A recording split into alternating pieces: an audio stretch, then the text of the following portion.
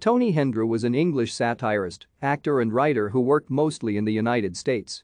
Educated at St Albans School and at St John's College, Cambridge, he was a member of the Cambridge University Footlights revue in 1962, alongside John Cleese, Chapman and Tim Brooke-Taylor.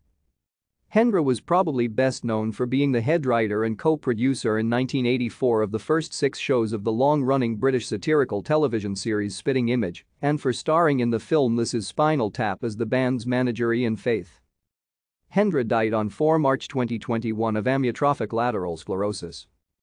Hendra was born in Hertfordshire.